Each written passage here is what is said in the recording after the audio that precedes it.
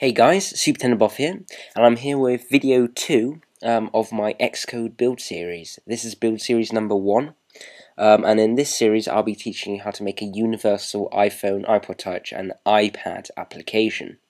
So this is video number 2.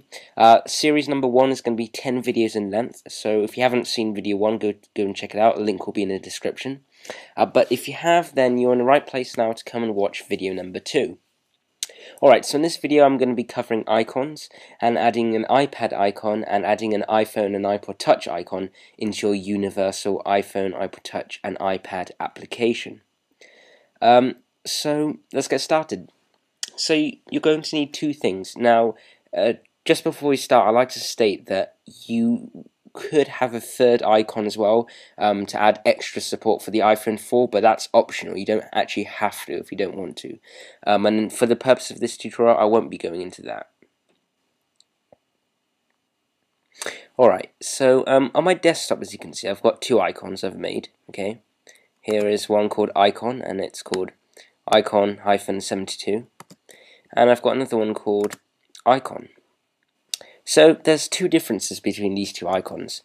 The Icon-72 is a 72 by 72 PNG image, and this is the icon which we're going to be using for our iPad side of the application.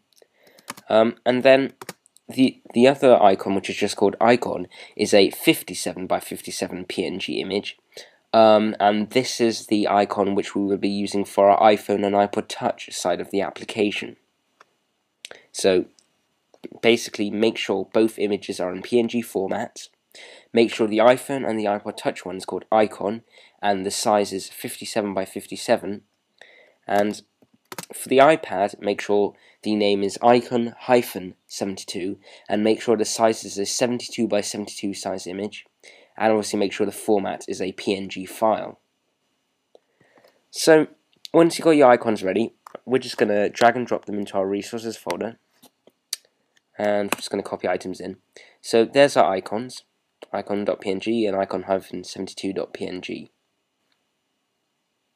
Alright, so how do we tell Xcode that these are the icons we have available, and these are the ones we want to use for the iPad and these are the ones we want to use for the iPhone? Well, it's very simple. Just come down into your .plist file, and you'll notice one of the tabs says Icon File. So we're just going to double tap on Icon File, and we're just going to edit this to Icon Files with an extra S.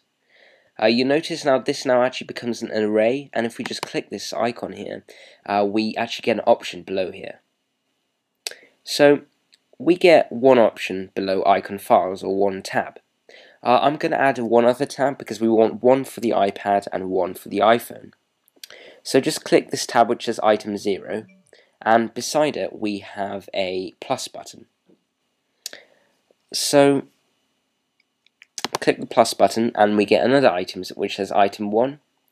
And so now we've got two tabs under icon files, or two items, where we're going to add our iPad icon and our iPhone icon. So in icon 0, just double tap the value column and type in the name of your iPad icon. So mine's called Icon-72. Icon-72, and then obviously put the format file as well. So it's a .png, so we're going to put .png. Alright, click enter, and then you'll come down a row, and we're down to item 1. This is where we're going to specify the iPhone and iPod Touch icon. So I'm going to call it, well, mine's called icon.png. So just going to type in icon.png, save that. Alright, there we have it. So we've just gone and specified an icon for the iPad and an icon for the iPhone and the iPod Touch. Alright, so there we have it, guys. That's the end of video number 2 for my very first Xcode Build Series. And be sure to check out my channel soon, where I'll be continuing this Xcode Build Series. And then next time we'll be going through splash screens or loading screens.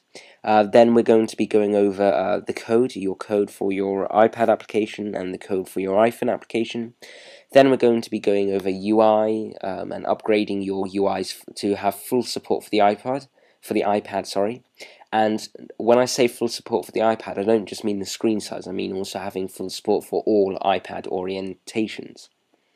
And then after that, we're just going to be going into debug and testing, and then after that, we'll finally be going into distributing the iPhone application. And I don't usually make, well, I haven't made at all a tutorial before on how to distribute an iPhone application, but I want to go over that in this series. Just to go over obviously how you would distribute your iPad or your universal application, because it's a little bit different than how you would distribute an iPhone application or an iPhone and an iPod application. Alright, so thank you very much for watching, and I'll see you in my next video. Bye.